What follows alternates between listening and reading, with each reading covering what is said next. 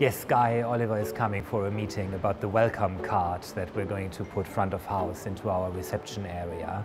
Hello. Hi, Guy. Hi, Guy. How are you? Very good. Good to see you.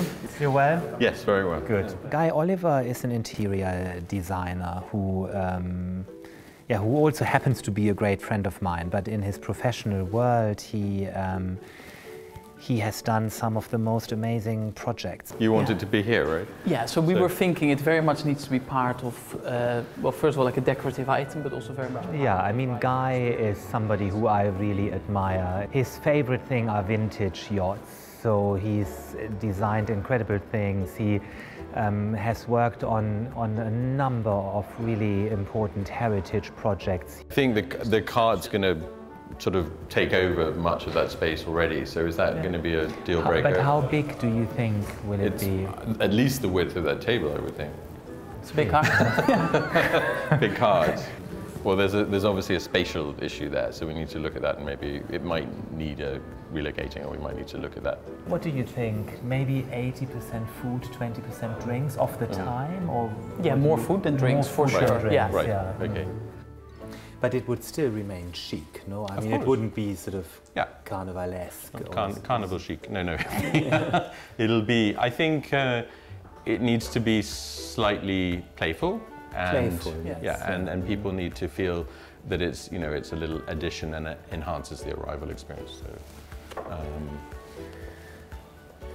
He brought these pictures of the fun fair, and I was thinking, I mean, it's not a circus, but that's not what he meant. And it's interesting to see how the brains are wired and how they work, because now I'm thinking, of course, why didn't we think of lighting? Because in the evening, the card will glow and shine.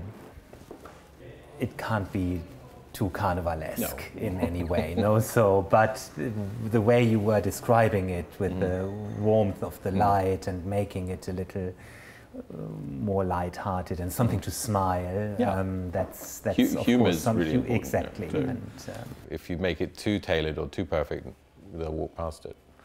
So. Yeah, I mean, it's a good point. I mean, this sort of clean and neat perfection aspect is obviously something that we very much have in us, because that's what you want to do. But we also, I mean, we do use the word effortless quite a bit. So you're saying playful. I think, Jochen, that style could work in the right doses. You know how we're sometimes trying to break up the formality of the hotel a little bit with other activities as well, like the bicycles that we offer or the weather flags you find outside. So sort of breaking the expected. And I mean, you've used the word unexpected before here, and sort of a bit of a positive disruption to support that visually. I wouldn't be adverse to. I mean, we may even give it a name. Okay. What, as in a name, like a person, or a name of a person? Yeah. A name. Okay. Have you a name in mind? Trolley, Dolly. Well, it's not. It's not there yet. No, okay. We don't. It's a different meeting, I guess. Dolly, Dolly the trolley. Yes. Dolly. So we need to agree the location, and we need to agree the size of it. We've got a rough idea of budget, and we know what it's trying to do. So I'll come back with some ideas and see what you think. Thank you. Right. Okay. That's great. Thank you, guys. All right. We need to move quickly, but as with everything we do, we can't be slow. Yeah, we have the idea. We need to now, go into a bit of an execution phase. I mean, we discussed obviously we will have a week maybe to come up with some further sketches from Guy's side, and then we really, can start putting some dates down as to when things will move forward and go into production. Whatever you do, do it confidently. Don't apologize for your own decisions and those sort of things. So, if you put a card and if you come up with a card, it might as well be one of significance. I'm very thankful that he actually looks at our card, but it will get a really, really good design eye, but it's certainly not what he does on a daily basis.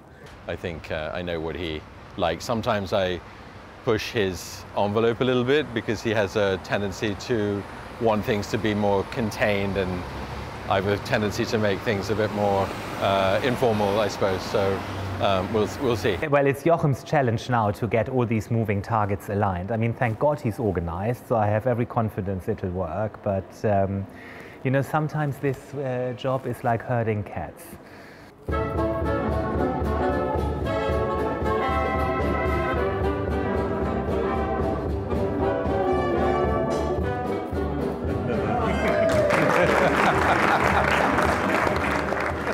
It's good, delicious, it's great, it looks really cool, and I think they're happy. It's definitely unique and a bespoke item, and I think all the little extras are quite cool, and seeing all the little details that you can add into it is fun, and layering things, so it's good. And these foods have been amazing, all the little delights are very good to eat. So I'm going to take some to my next meeting with me. I mean, everybody is of equal importance, and it's a team effort and it's a team job. I think that's what makes it very, very special to be in hotels and to be part of this family.